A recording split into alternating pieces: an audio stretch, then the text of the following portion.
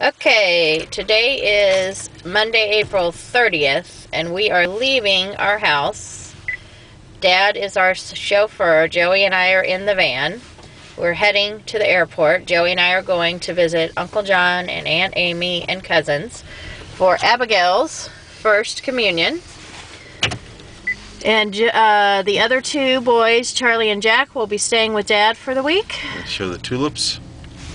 And we've got our annual tulips right here. One kind of more. At their high point, more or less. Yep, this group kind of fizzled a little there. Those are the daffodils, yeah. Okay, so say bye, Dad. But we'll just show point it this way and just kind of narrate as we leave the... Okay, and that's our swimming pool, community swimming pool, which we can, just a few feet from our house, we can walk to it. And we're getting ready to drive by a couple of our neighbor friends' houses on the way out of here. So over here to the right, we have the Duncan family. Joseph is in Charlie's 5th grade class. Also plays hockey. And also plays hockey and baseball on different teams. A friend named Melanie. This is the greenhouse. Girls are in Charlie's class. Barb and Dave Green. And then we have Sheila and John Murray, our friends from Ireland who live here. Ooh, and this is kind of sad. We have Becky Corbett's old house, who coincidentally now belongs to our optometrist and her husband and family. I wish we could visit him. Yeah, Joey just said he wishes he could visit his friend Nicholas. So Now we're on the main drag here, right? yeah, we're on the main drag through Stone Mill Farms. This is actually getting to be a main drag in the city because it actually goes... Jason Lewis's house, the greenhouse right there. Okay, Jason Lewis's house right here, conservative commentator, greenhouse right there. That was the back of his house, and he is a conservative commentator on talk radio, also an author of some books. And he and his wife Lee live in our neighborhood with their 2 daughters. This is a roundabout. George, I don't think, is a big fan of roundabouts. Although I like roundabouts. Okay, I like them myself because they help impacts. If you get into a fender bender, it's going to be a little less dangerous than at a normal 4-way stop. So I like them because they're European. I love everything European. oh, okay. That's a joke, by the way. But you do like them? I do like roundabouts, yes. And then we're leaving the neighborhood. This is the newer part of our neighborhood that's only been around probably about 5 years, I'm guessing, maybe 6, but it seems like they just started it about 5 years ago or so. And we're getting ready to leave the neighborhood here. And then maybe just take it up through the Bailey Nurseries and St. Ambrose. Okay. And I don't know, maybe we show East Ridge and Bielenberg too? Yeah, why not? You want a long video. Okay, so here comes our entrance to the neighborhood, which is an exit for us right now because we're actually leaving the neighborhood. And this is a lot of our new development, old farmland new development. This is the Bailey's Arbor townhomes and condominiums over here. They're a neighborhood that was built, started being built maybe a year or 2 or 3 after our neighborhood. And we're getting ready to turn right onto, what is this, Bailey Road? Yep. And Bailey's kind of funny because it's a little bit the dividing line between, I think this is Cottage Grove. And, yeah, I think it's Woodbury on both sides, but it really is kind of more Cottage Grove over here.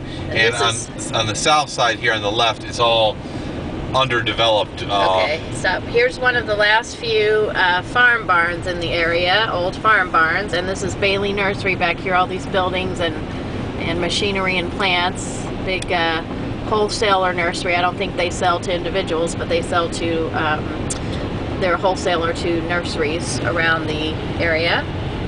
And then we're about to come up on our church on the left. Very big Catholic church, St. Ambrose, or big for the area. Right before we get there, just to say on the right or the north side are all the houses in development. So yeah, so we've got a couple developments. This one is going to be Wedgwood Park right here. Oh, there's our church. And here is our church, St. Ambrose of Woodbury. The school and the church itself. Pretty much a wonderful parish. Not too much we would change about it. There's some liberal elements to it, but nothing too radical. They support life. That's the most important thing. So We're at Here's another, this is kind of your old money neighborhood, Wedgwood. For Woodbury, a lot of people who have a little more wealth than others would probably live in this neighborhood. A couple might live in Stone Mill Farms and Dancing Waters. they always do a nice job getting tulips out in the spring. Yeah, their front entrance is very nice. That's Wedgwood Valley right there. There's several Wedgwood neighborhoods. Wedgwood Park, Wedgwood Valley, Wedgwood. They have a golf course, a private golf course. No, it's public. Oh, it's public. I'm sorry. You can pay to use it. I'm not sure if you're a resident, you get cheaper fees or not. And then we're about to come up on our other famous landmark in Woodbury, which is the Bielenberg Sports Dome and Eastridge High School. And our boys will be going to Eastridge High School when they're in high school. They play a lot of sports over there right now. Jack is currently playing tennis at Eastridge High School tennis courts. Charlie is playing travel baseball through Eastridge Association. And in the background, it's hard to see. It's hard to kind of see. A little foggy this morning. A little foggy, but the school is back there. It's massive. It's put some colleges to shame. Yeah, it's bigger than a lot of junior colleges. And here's the sign for the high school coming up right here. Well, I didn't know they had a girls lacrosse team. And then they have the tennis courts kind of back here, which are hard to see because we're driving. And you've done a lot of stuff over there at the tennis courts. Yeah. Both teaching and participating, and Jack has too. Yep. Jack hasn't taught, though. I don't know if he's quite ready for that. Okay, and then we have our baseball fields, some of them that we'll play on this season. Right here, Jack will play his big tournament for 3rd grade pitch ball, and there's the Bielenberg Sports Dome. The boys both play, or all three play hockey there, and have all three taken ice skating lessons. Several of them have taken indoor soccer there as well, and played 1 or 2 indoor football games for the season. And here's some of the soccer fields, football fields, and just general fields they use for football and soccer, and some of the camps. And here's our other big roundabout in Woodbury. We have 2 in Woodbury, this one and the one in our neighborhood, and I believe there's talk of building more. And then we're done here, so we're heading... And then I'm just going to add that our boys have certainly gotten their money's worth out of Bielenberg tax dollars on everything. From football to soccer to skating lessons to I'm going to be a hockey. hypocrite and not raise my hand when they want to try to cut taxes for Bielenberg, because we get benefit out of it. Ha ha ha. Well, I'm in favor of cutting taxes, but I can't get too upset when I lose the fight. Now maybe we just keep it on one final time. We'll hit Bailey Elementary because we got a few memories at Bailey Elementary, and then we'll be done here. Yeah, both boys, older boys, have played football in Woodbury Athletic Association, and don't think through Eastridge Soccer. there. They've also played Woodbury Athletic Association soccer. Joey has done soccer here, so all 3 have done soccer at Bailey Elementary Fields, played soccer games, had practices. Jack and Charlie have both had football practices through WAA's football. Eastridge Association does not use Bailey for football unless they're playing a game. Yeah, and Jack had an ECFE class at Bailey Elementary. Didn't Charlie too? No? No, just Jack. Okay. All right, and then the one final comment I'll make on this lovely Bailey Road, which I like a lot, but one of the things that drives me nuts about it and drives me nuts about Minnesota is we're on the 7-mile stretch roughly.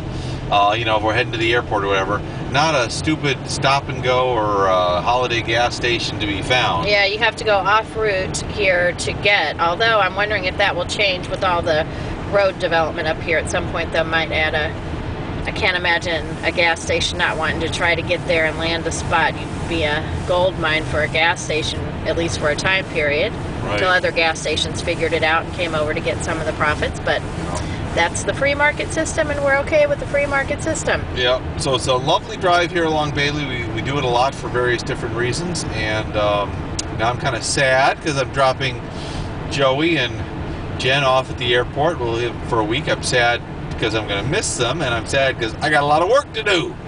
Yeah, the schedule's not as bad as I thought, actually, and not having Joey makes it a little easier. You'll remove a couple of activities. The only night that looks like you'll have some major stuff is Tuesday, maybe. Might be a few conflicts, but the rest of it works out pretty reasonably well. And then up here, I'm going to end this with this little silly stop sign. So they've got these digital stop signs that above the regular or below the regular ones, and it tells you what your speed is versus the law